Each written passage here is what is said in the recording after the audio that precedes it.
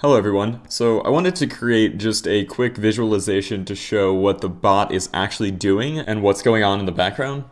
And to do that, I created just a quick script that shows the cookie transfer with a non-limited quantity item. In this case, I'm just using a random item on Amazon. It would be the same concept if you were to buy a limited quantity sneaker or another exclusive item.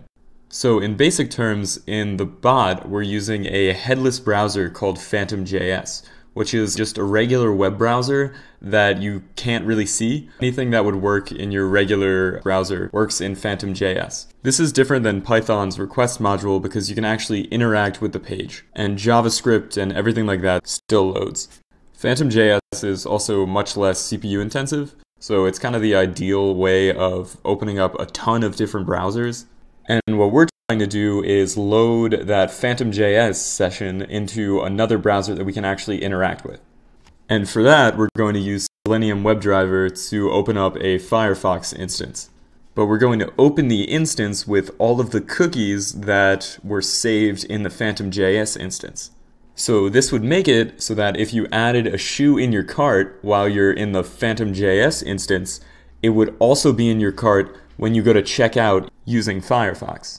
So I wrote a function called convertHeadless that's essentially going to convert the headless Phantom.js WebDriver into a Firefox WebDriver so that you can control it either A, manually with a keyboard and mouse, or B, since it is using Selenium, you could automate the checkout process.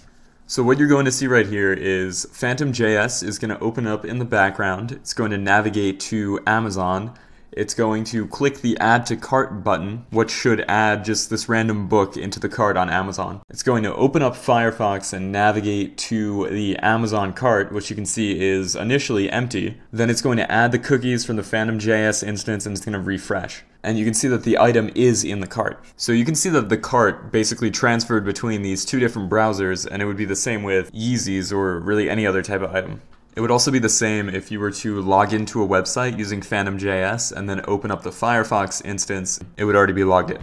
So yeah, let me know if you guys have any questions. Please rate, comment, and subscribe.